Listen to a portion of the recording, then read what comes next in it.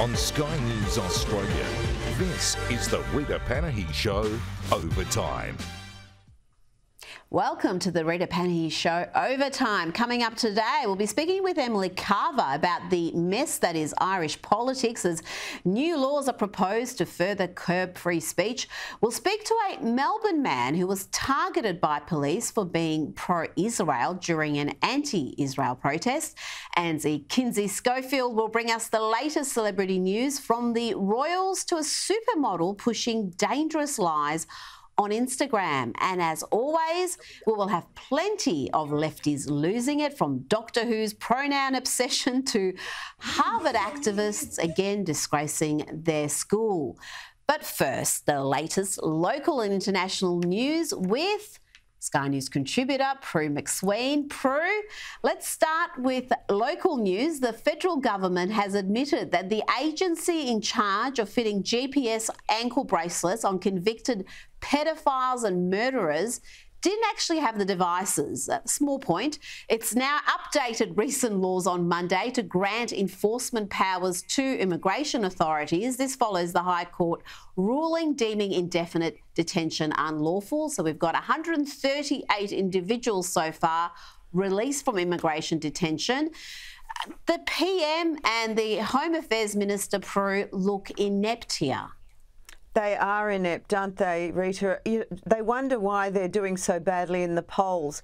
It's because we've woken up to them. They are asleep at the wheel. They are so inexperienced, and they're contemptuous of the things that matter to us: safety, security, the fact that we should be able to determine who can stay in this country. We do not want criminals to be able to appeal and then have the benefits of our welfare system and put the rest of the citizens on edge and wondering if they're going to be raped or pillaged or murdered. Who knows? You know, it's a responsibility of governments to keep communities safe, and Albanese's government has done a giant fail on this matter. And one of these characters has gone AWOL already, so hopefully they locate him shortly. Now, you mentioned the polls, and the latest news poll shows support for the government and the PM falling further. Labor's primary vote is down another 4%, now to 31%, and in two-party preferred terms, it's now 50-50 between Labor and the coalition. The honeymoon is well and truly over, Prue. Sure is, Rita, and you know, we're all waking up to Albanese. We saw his performance in the lead up to the election, where some of us had a lot of doubts about his ability to be across detail, and he seemed to be parroting someone else's words. I didn't feel he was sincere and had the passion to really do the job properly. And now the game's up. You know, we saw it during the Voice, where he had a total tin ear. His hubris overrode any judgment, and he's never been able to recover from that. And we've seen a bank of ministers who really have no experience and not in touch with what the average middle-class worker wants. And we're seeing now in that crucial traditional Labor voting area of demographic, where they've just abandoned him because they see that they're not working for the worker. They, you know, are introducing IR laws that are going to kill off jobs. Productivity is down the toilet. The cost of living, the fact that all of us are looking down the back of our lounges to find $2 coins to try and get by. Whoever thought that we'd be in this situation? It's because this government has been too focused on virtue signalling and not what matters to us.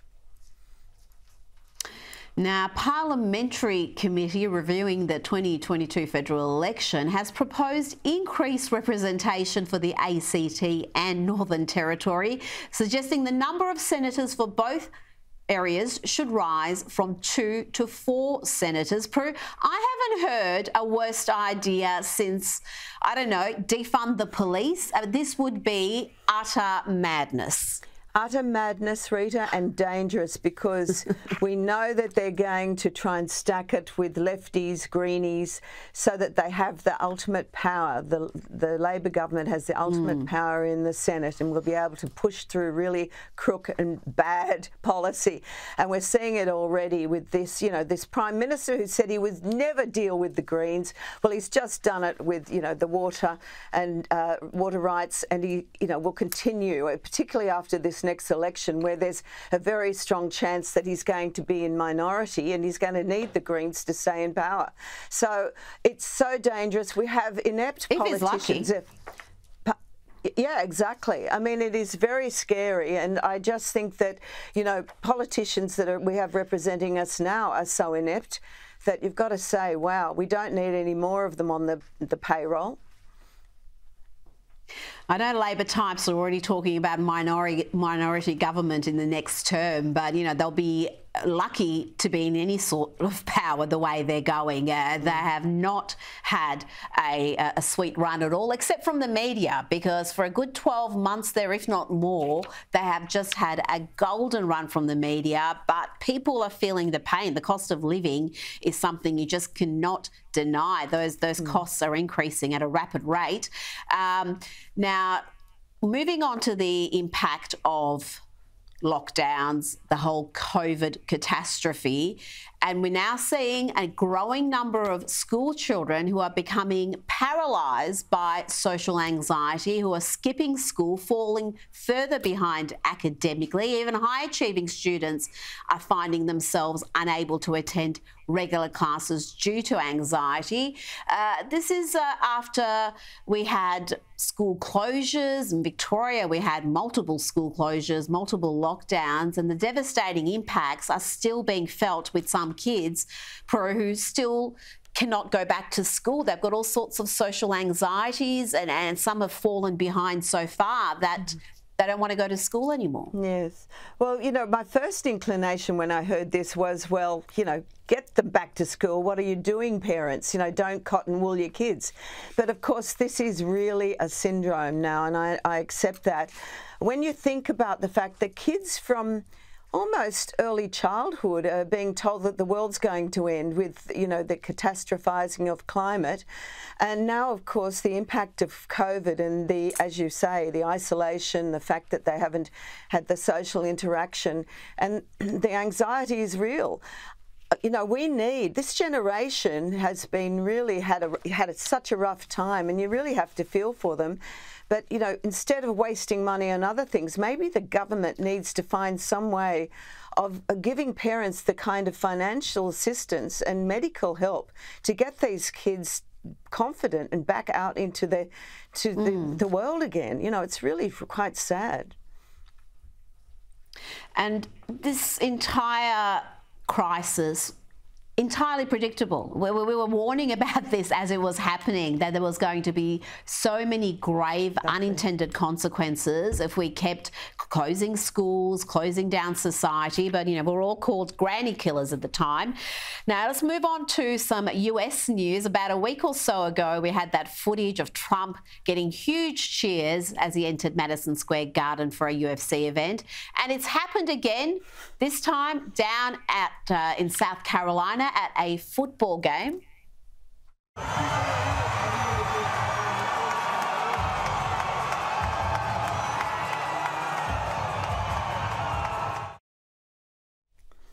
But guess how the media reported that response? Newsweek said former President Donald Trump was met with loud boos as he arrived at Williams-Brice Stadium in South Carolina on Saturday. Now, I looked for other footage to see and hear the reaction, and I've got to tell you, no matter what I looked at, all I could hear was cheering, not boos.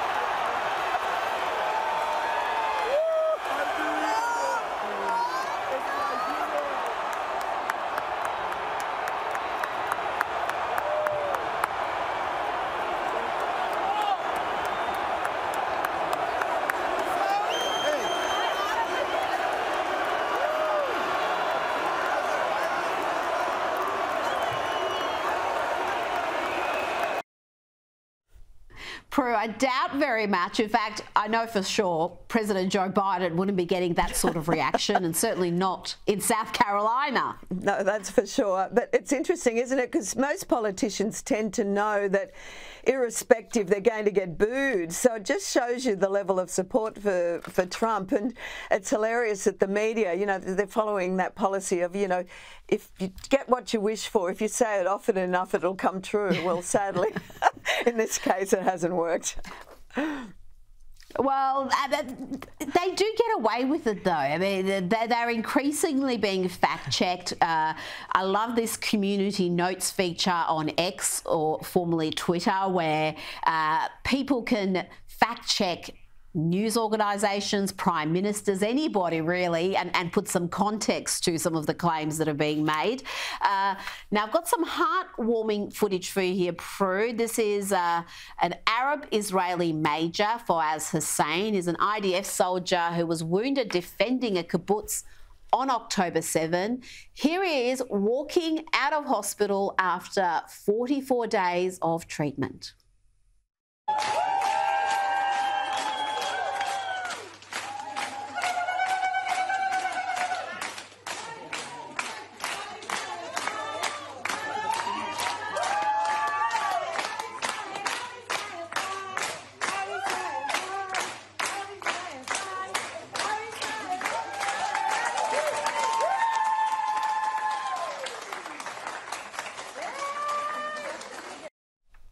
Just some heartwarming footage at a harrowing time when we're seeing so much heartbreak and devastation. It's good to get a story like that. Yeah, and rare, isn't it, that something as positive as that about the Israelis is getting some sort of publicity. Yes, absolutely. Now it's time for Lefties Losing It.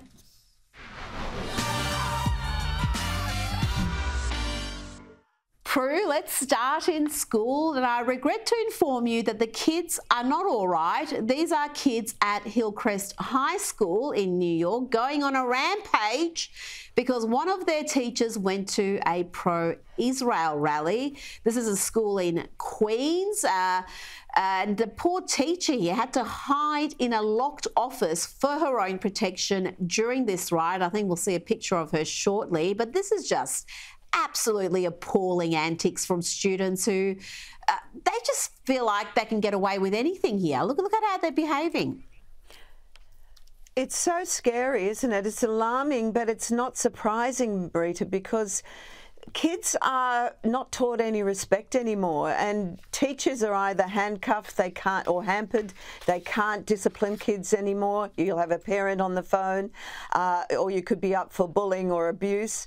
And so we have the animals in the zoo running riot and feeling that they can just do whatever it suits them to do.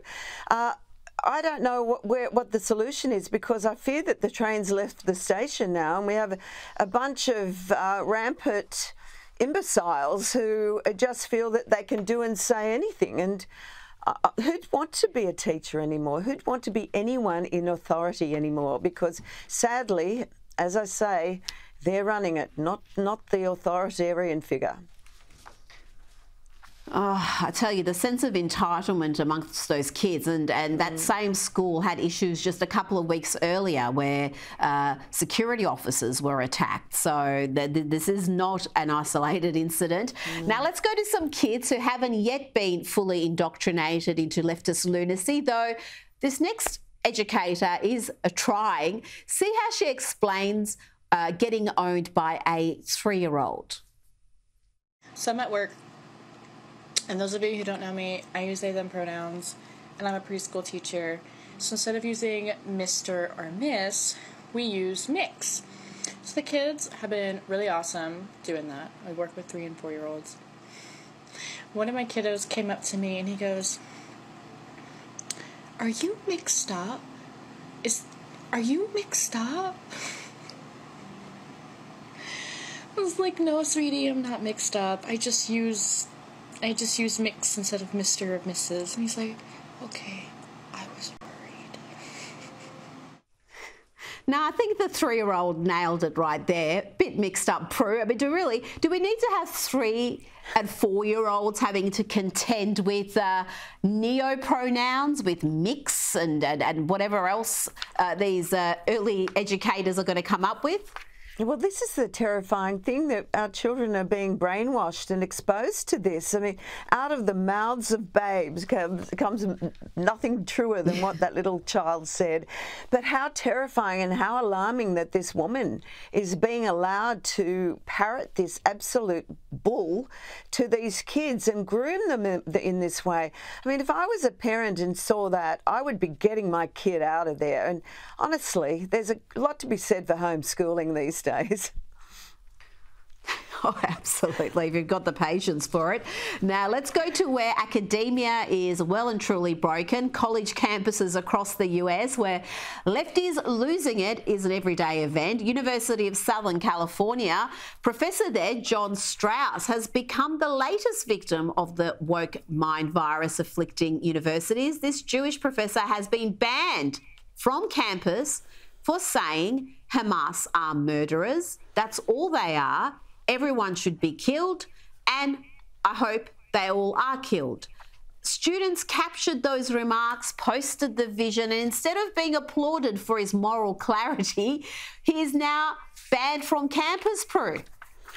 Well, we shouldn't be surprised, Rita, because, you know, the indoctrination and that's going on on campuses around the world is, you know, terrifying, and we're all aware of it, and we're allowing it to happen.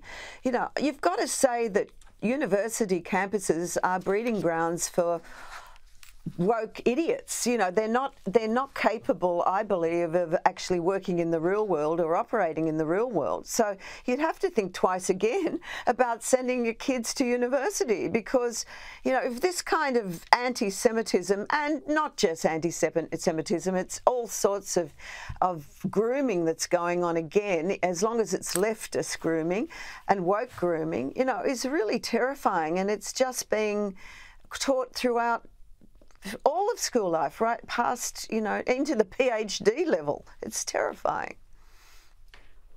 Oh, absolutely. We've had it there from 3-year-olds to a university that is has had a good reputation. And talking about universities with good reputation, let's go to Harvard, where activists are again showing that an Ivy League education does not equal intelligence. We resolutely stand in solidarity with the Palestinian resistance against the apartheid state that is Israel. It is genocide of the Palestinian people right now. Shamefully, it is primarily black and Arab students that are facing the brunt of these racist attacks. But none of that changes our solidarity with Palestine. We believe in a free Palestine from the river to the sea. And as we've discussed over and over again, chants like from the river to the sea are genocidal chants. And those kids, or I shouldn't call them kids, they're young adults, would know that. Now let's go to the rhino himself, Republican in name only, Mitt Romney, who was asked who he'd be willing to vote for. Who do you like in the Republican field? Anybody. You know, I'd be happy to support virtually any one of the Republicans. Maybe not Vivek, but the others that are running would be acceptable to me, and I'd be happy to vote for them. I'd be happy to vote for a number of the Democrats too. I mean, it would be an upgrade from, in my opinion, from Donald Trump and perhaps also from Joe Biden. Look, I like President Biden. You know, I find him a very charming, engaging person. So, Prue, he's willing to vote for anybody from the Republican field except the clear frontrunner and Vivek. So, really, no. I mean, that just shows you the cancer within the Republican Party and why so often they lose. So often they snatch defeat from the jaws of victory. They sure do. I mean, this is the calibre of people who represent, politics, not just in America, across the gamut. It's people who really are so out of touch, in this case, he hasn't got a brain, this guy. I don't know what's happened. He's been infected with something after his years in that political sphere. But clearly, they don't deserve. I mean, I hope Trump gets in and validates the fact that, somebody who's more in touch with the average person is going to get elected than these morons who are just in another hemisphere. Well, last week we had the Argentinian Trump elected. Then we had the Dutch Trump win the most seats in the Netherlands general election. So let's see if we can be 3 there. Yep. Italy, we had Maloney, and Sweden, Finland. There is a bit of a wave happening in many parts of the West. And finally, the 60th anniversary special of Doctor Who's coming up. And yes, it's going to be more lefties losing it content. Here is Doctor Who being scolded by a transgender character. Or is it a gender diverse character? I don't know. Anyway, he's scolded for calling an alien him.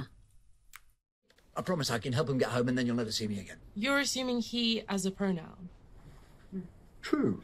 Yes, sorry, good point. Are you he or she or they? My chosen pronoun is the definite article. I am always the meep. Oh, I do that. Oh, it doesn't end there. This little preview also gives a hint of what fans can look forward to. It's a shame you're not a woman anymore. She'd have understood. We've got all that power, but there is a way to get rid of it. Something a male-presenting Time Lord will never understand. Prue, I've never seen a single episode of Doctor Who, and judging by those clips, I don't think I'm going to be starting anytime soon. I'd rather stick thumbtacks in my eyes. Well, I think this is how to destroy a franchise and disappoint so many millions of people around the world. And I'm with you, I never liked it, but there's a lot of people who did. And this is going to be the end of it, I think, the death knell. And it deserves to be, if that's the case. Prue McSween, thank you so much for your time today. Pleasure.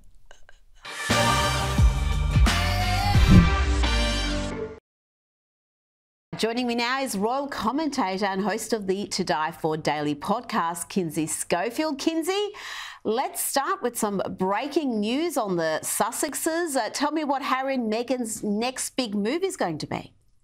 That's right. This is coming straight from TMZ today that Harry and Meghan are looking at real estate closer within Los Angeles County, within LA. They want to move south from Montecito, according to TMZ.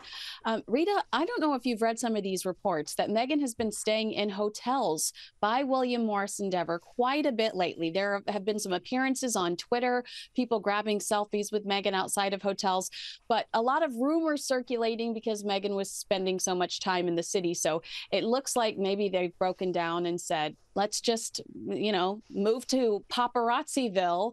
These are two people that stress that they need more privacy, yet would be heading to the photography capital, celebrity photography capital of the world. It would be quite hilarious if, let's go back a couple of years and the whole reason for moving away from the royals, from London, from public service was to live private lives, to just live like ordinary people away from the media glare.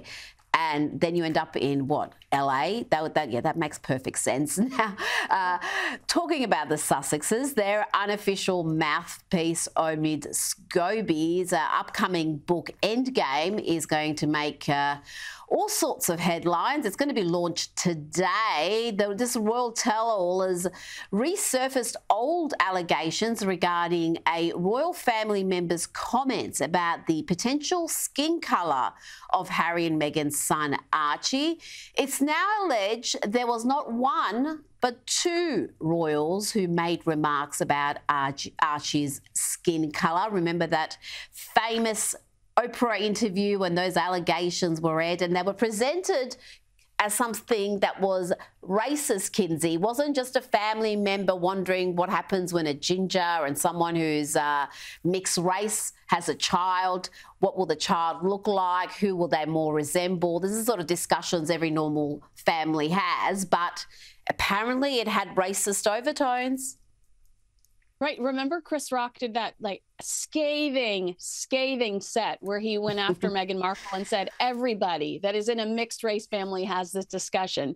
But you're right. Omid Scobie claims that Meghan Markle wrote to a then Prince Charles accusing two people of broadcasting concerns over her son's skin tone. Reports are that it might not be a member of the family, but just might be a member of the royal household, someone within the fold that made these racially insensitive comments. Neither individual is named in Scobie's book. He claims he knows who they are, but he says he's not revealing them because he's fearful of litigation. I just want to remind you that Tom Bauer did reveal an individual in his book Revenge and the circumstances. So obviously that journalist wasn't fearful of litigation. And I also would like to stress that Omid has been very particular about who he sits down with, taking a note out of the Harry and Meghan playbook, only going to Sussex sympathetic media for sit-downs in regards to this book. So he doesn't have anyone challenging him. Rita, if you are going to accuse someone of racism, then you should have the gonads to sit in front of a real journalist and be challenged on who are you talking about, what were the circumstances, and why is it your position to put that out there? What are you trying to accomplish? Because it is such a harsh allegation to be making, to be saying someone here is racist. There's, like you said, a massive difference between someone who's racist, who perhaps doesn't want this child to have a dark complexion, than someone who's just a family member or within the circle who is wondering out loud, I wonder what this firstborn is going to look like. Who is he going to more closely resemble, given the parents are so different, which is in no way racist. It's all about the intention, the motivation, where it's coming from, and that certainly wasn't really explained during that Oprah interview either. Now, this book is also going to allege that amid the Queen's declining health, Prince Harry's attempts to reach out to Prince William were met with silence. Supposedly, Harry was totally ignored by his older brother as he tried to see his dying grandmother.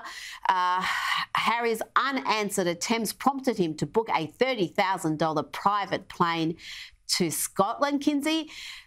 No one's going to be too surprised that Omid's book is told from the Sussexes' perspective, but the venom here is something to behold. What really happened during the Queen's final days, that's going to be of enormous interest to millions of Brits and royal watchers around the world.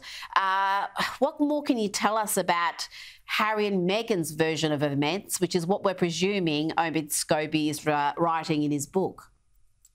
Right. Hashtag tacky, because you're right. Like what happened within those last few days and hours is, most would consider sacred. Those are the stories you want to keep within the family. What I actually think is happening here, Rita, is Omid has been open about the fact that he believes Prince William has cut off his access to members of the royal family that are still working within the royal family.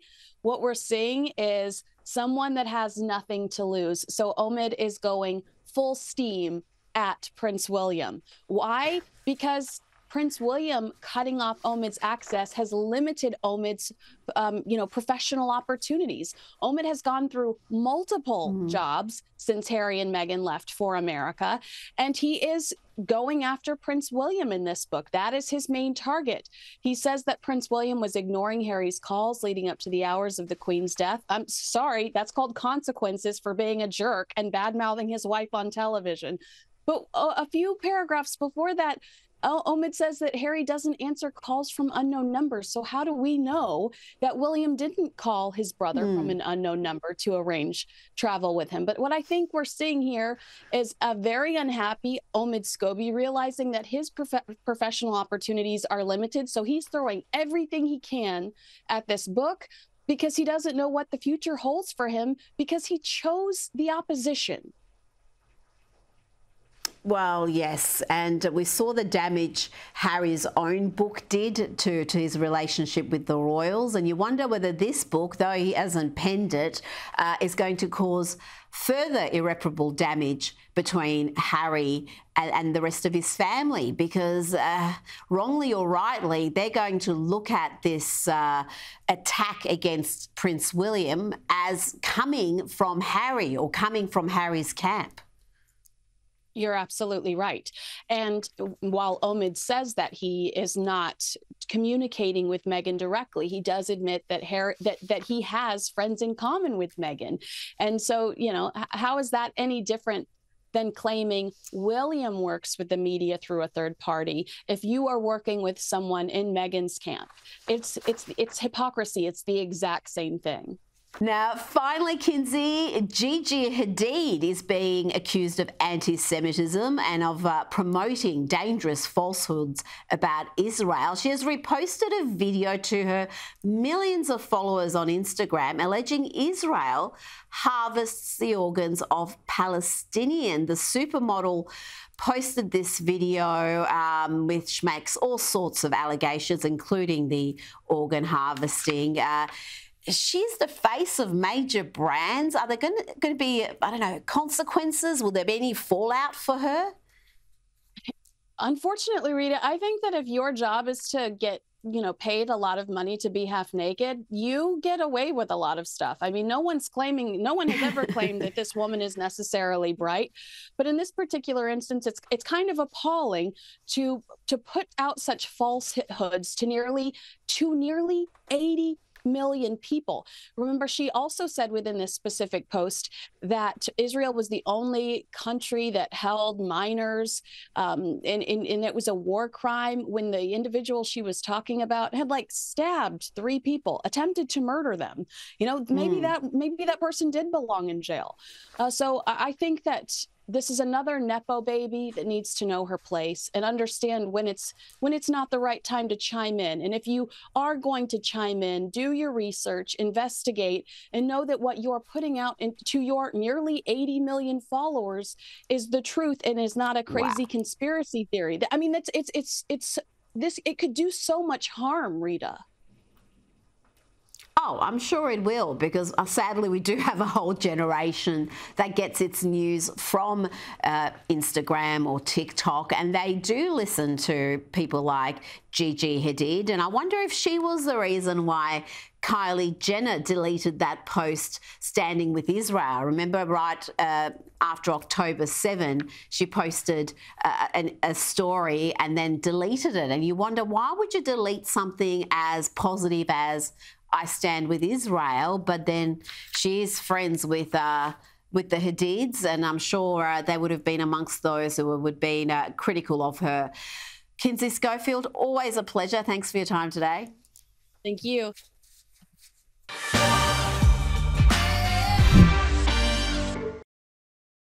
Joining me now is broadcaster and commentator Emily Carver.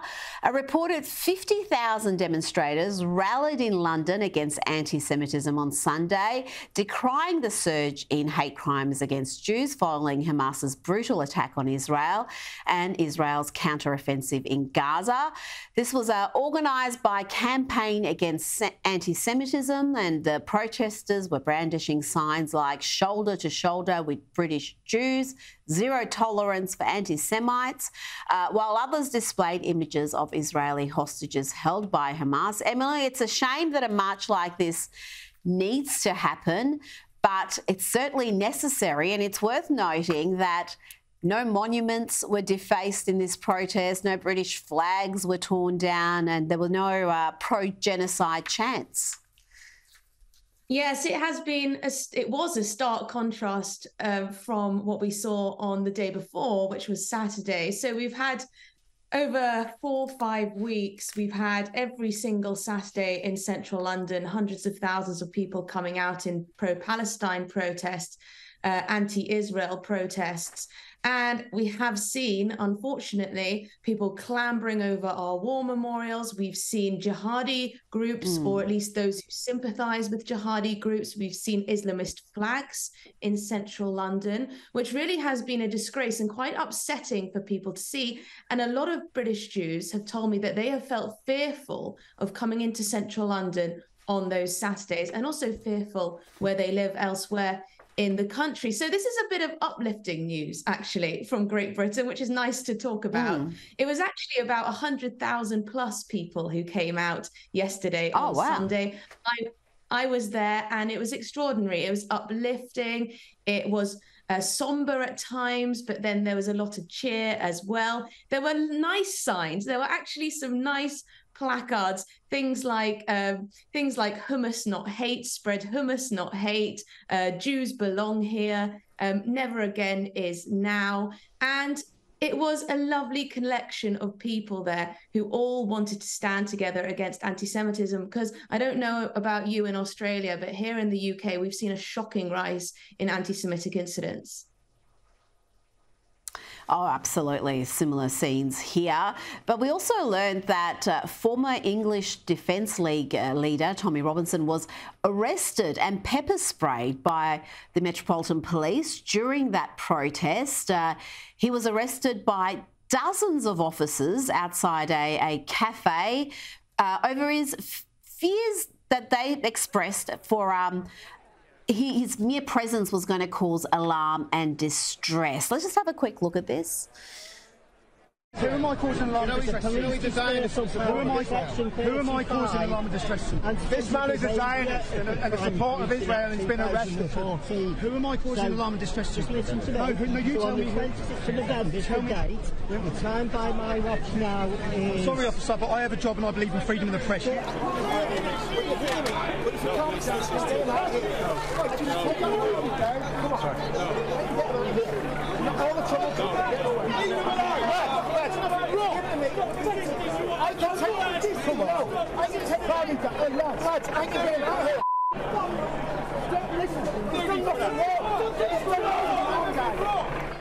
Robinson, whose real name is Stephen Yaxley Lennon, also posted a video on social media showing the effect of pepper spray, synthetic pepper spray that the officers had used.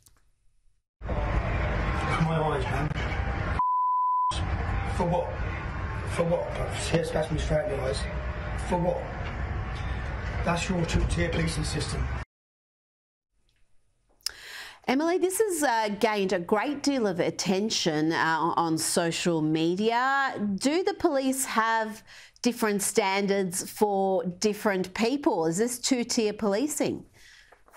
Well, this is one of the questions that the police have been facing over the course of these protests, particularly in light of the pro-Palestine protests. They've been accused of taking a far too soft approach when it comes to people chanting for jihad on the streets of London. But when it comes to Tommy Robinson, they are very quick to arrest him because he refused to leave the protest. Now, Tommy Robinson is a hugely controversial figure in this country and across the world. He was the former leader of the English Defence League, which I believe is now debunked.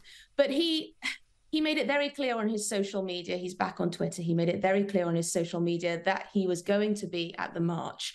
And some of the organisers of the event were very much aware of this, and they weren't particularly happy with him coming along, because where Tommy Robinson goes, disruption often comes too, and there can be violence, not necessarily from him himself or perpetrated by himself, but from people who might go along to show support to him or might cause trouble. Usually, you know, the football hooligan type might come along. But it is interesting that the police have been so soft touch previously when it comes to pro-Palestine marches and some of the extreme elements at those marches. But when it comes to Tommy Robinson, they were very quick to get him out of that protest. And this feeds into the narrative that the police decide when they wish to act, and they decide when they don't, and often it may be based on politics or what's easier for them to do. Well, I just think it's utterly bizarre if someone hasn't broken the law, if they're not being aggressive or threatening people or doing anything to warrant police attention, how you could have that many officers manhandling them, pepper spraying them, arresting them because people in the crowd may not like their presence. I wouldn't have thought that's how liberal democracy is supposed to operate. Now, let's talk about Ireland, because the scenes there are troubling.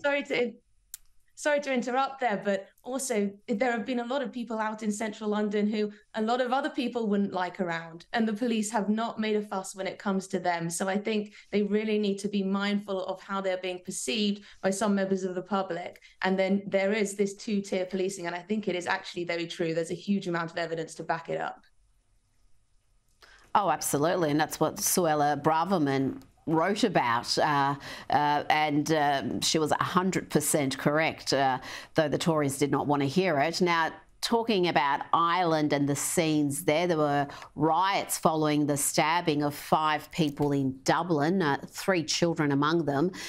This was allegedly by an immigrant who years ago was supposed to be deported, but was then granted citizenship. I'm not exactly sure what has happened there. Police said the man in his 50s was arrested with no other suspects involved.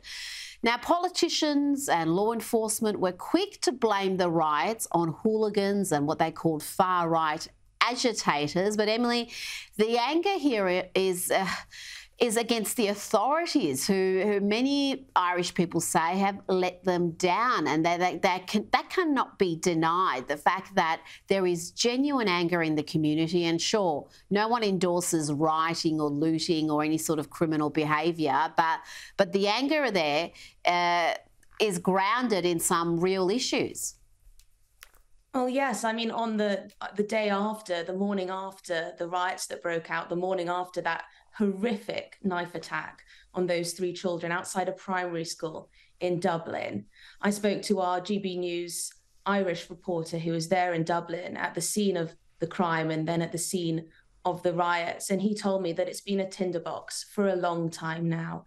Ireland is quite a small population, and they've had huge inflows of migration and also illegal migrants and refugees. And the government is ignoring and has ignored many of the concerns of ordinary people. As I said, no one condones, well, very few people would condone the type of violence we saw and the looting and the setting double-decker buses alight. But that doesn't take away from the fact that a lot of Irish people have deep concerns with the speed of immigration into their country. And of course, this was the catalyst for this, was a horrific knife attack from an Algerian descent man in Ireland. And people, it became, it appears to be a tinderbox in Ireland. And I do worry that we may see more of these kind of outbursts unless governments realise that people aren't happy with what has happened so far.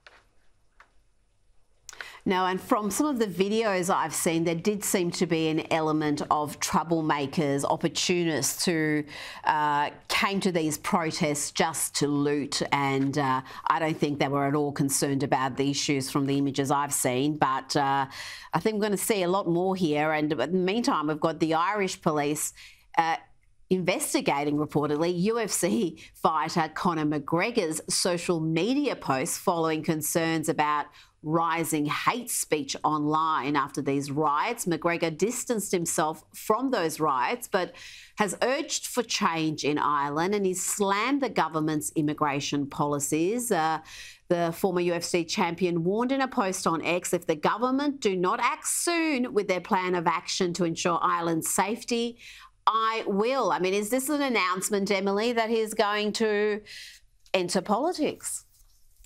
Well, it does look like it. This is a man, he's a mixed martial arts fighter. He's got an absolutely enormous following in Ireland and, of course, around the world too. And he's been very vocal since this all erupted about Ireland's migration policy. He clearly believes that the Irish government has got it completely wrong. He clearly has absolutely no respect for the Prime Minister in Ireland, Leo Varadkar. So maybe he is setting out his stall to get involved in politics. But what's interesting is now the Irish police are now investigating his tweets.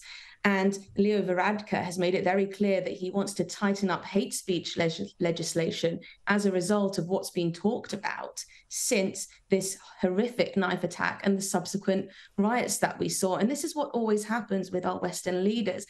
They see people get angry on social media, often about issues to do with migration. And what is their first response? We must clamp down on speech. That is not how a government should be dealing with these issues, which people feel very angry and feel very motivated about. So I think this is completely the wrong approach from the Irish government. I think Conor McGregor, we may well be seeing more of him, but I imagine Leo Varadkar and the Irish government are going to try and do as much as they can to put a lid on him and stop him from tweeting so much to his massive audience.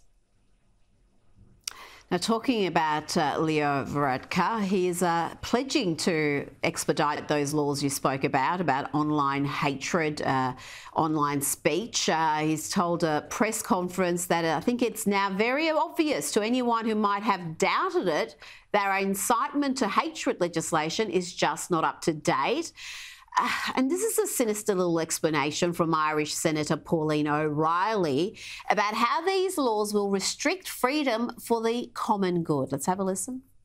You will see throughout our Constitution, yes, you have rights, but they are restricted for the common good. Everything needs to be balanced. And if your views on other people's identities go to make their lives unsafe, insecure, and cause them such deep discomfort that they cannot live in peace, then I believe that it is our job as legislators to restrict those freedoms for the common good. Emily, that's disturbing. It's Orwellian, enforcing laws that make it illegal to say things that some may feel is offensive, that could cause discomfort. That was her explanation. Is that really the way to go? And will these laws be supported? That's the important thing. Will the Irish people back this proposed legislation? You know, I thought we had individual rights. I thought we'd agreed on that in liberal democracy, that the rights of the individual must be upheld. Clearly, they're not. It reminds me of the pandemic, this idea of common good. So, you know, vaccine passports, very highly restrictive lockdown in order for the common good. And then you forget completely about individual rights and their right to expression, their right to freedom of speech. These are fundamental for a functioning liberal democracy. And this woman, she may feel genuinely that she's doing this for the common good, but what right does she have to talk about how we need to clamp down on people's basic individual rights in a liberal democracy to express themselves freely if they are not inciting violence? That should be the threshold. And I worry that Ireland's threshold is going to get lower and lower and lower, and people will have their speech fundamentally restricted. Emily Carver, thank you so much for your time today.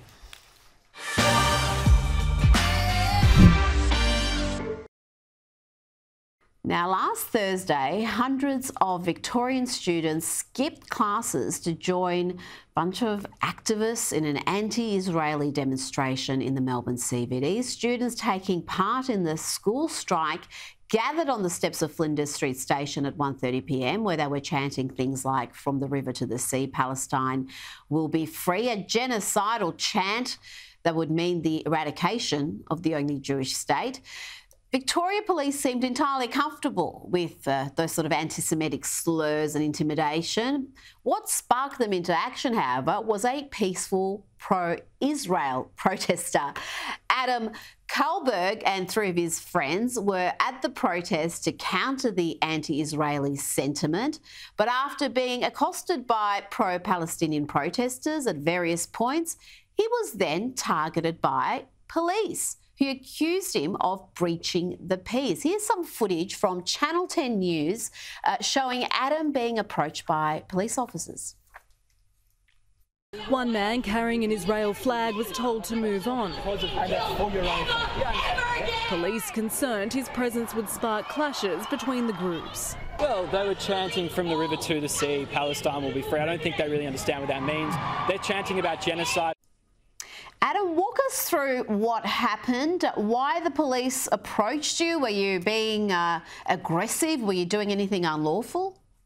Yeah, so as you can see, on Thursday, obviously they had their Students for Palestine rally, and I decided to go down to show kind of an opposing voice and an opposing view, a pro-Israel side. And 3 of my friends who happened to be in the city at the time joined me. So I went down across the road from Flinders Street, just on the opposite corner. I had with me a flag that I had in my bag at the time, some like kidnapped posters and some kidnapped stickers. Kidnapped Israelis, that is. I decided to pull out the flag, and it wasn't stretched out at all. It was pretty scrunched up.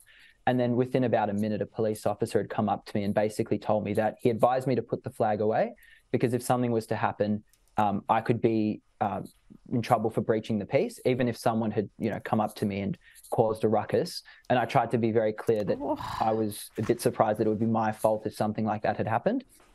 That police officer basically said, look, I advise you to put it away, but, do what you want. And then he went away. About 2 or 3 minutes later, 3 more police officers came up to us. And at this point, they weren't really up for discussion. One of the male officer basically just took the flags, took the posters, took the stickers. And the female officer was trying to have a bit more of a discussion with me. But between the 2 incidents, nothing had really occurred. A male had pulled down one of the stickers, and I had just asked him why, but that was the only thing. But nothing violent. No one had really come up to me and said anything. And then, 2 of my friends got moved on because they were because they were just asking questions, but I was allowed to stay. So it kind of got a little bit worse from there. I followed the crowd down and was hearing chants of the classic chants of "Free, Free Palestine" and "From the river to the sea." And I decided I would, after about 5 or 10 minutes, I added in "From Hamas." It was an extension of the chant, which upset a lot of the protesters. I was subsequently told to F off by a couple of teenage girls, and it kind of got to the point where the protesters stopped on a corner. One of the girls who had told me to F off came up to me and basically said, if someone doesn't punch you, I'm going to hook you. At this point, there were a couple of other, say, 15 or 16-year-old boys who'd kind of gathered around. And then a police officer came after the girl had said that. She'd come face to face with me, pulled my arm, basically took me to the pavement and said, you were warned to, you were told to move on, which I wasn't. And he also indicated that I'd been aggressive and been resisting him, which also wasn't true at all. So let me get this straight. You're there, you've got an Israeli flag, which seems to trigger police across the country. As soon as they see the blue and white, they spark into action. You're told you could be in trouble if trouble starts, even if you haven't caused it. And then you have people threatening you, threatening to hook you, punch you, and the cops target you instead of those making the threats. I mean, this seems like textbook victim blaming to me. That's astonishing. Are you going to pursue this with the police and try to get an explanation of their behaviour on that day, or have you made a complaint at all? Yeah, so look, I first want to say that I completely understand that it's a really difficult situation for the police, and they're, I think, a bit scarred from what happened at COVID and what happened a couple of weeks ago in Caulfield with things escalating. And from a logistical perspective, I understand, potentially the need to move me on at some point. However, we can't, I find it a bit difficult to understand how we can allow people to be saying potentially genocidal chants running down the street, which I find very offensive. But then if I was to pull out a flag, I get moved on in case, or I'd be in trouble for breaching the peace if someone was to hit me. So I spoke to my member for Parliament, and he said he would take it up with his assistant commissioner. And I will say most of my interactions with the police, 99% of them have been great. It was just unfortunately on that day, it seemed to be, I think, that a heightened level of stress, and I don't think they really necessarily read the situation. Well, you're being very understanding, Adam. You're being very understanding, more understanding than I would be, because I think your experience here mirrors what we've seen elsewhere, particularly in Sydney, where we've had men with Israeli flags arrested or apprehended now, at least a couple of times on camera. It happened again on Friday. Let's have a look. Hands down. You're holding my hands down. Take your hands down. I will walk it down. I will walk peacefully. Do not touch me. Do you believe this is a case of two-tier policing, where the police think it's easier to target the law-abiding lone protester who's pro-Israel than the mob who can be quite angry and agitated if challenged. So they go for the easy option rather than actually enforcing the law. Yeah, I do think that is the case. And I definitely think that there is this idea that maybe the mob, or for whatever reason, is potentially more violent, or they may spark something. And I don't think that's right, because for every opportunity they have to protest, and especially when it comes to young children in high school who should be learning about, critical thinking skills and how to assess a situation, we're not allowed to have an opposing voice or a voice that's a different opinion, because it may cause something, but they're allowed to spout things that are wildly offensive, inaccurate as well. And simply being there with an Israeli flag is enough to, be quite provocative. And I don't think that that's fair. I think that, sometimes you look at the states where they do protect, other types of speech that may be deemed quite offensive or provocative, and there is a little bit more protection. I think in this case that might need to be implemented, or might be necessary. Adam, thank you so much for your time. Really appreciate it. Thank you very much, Rita. Have a good one.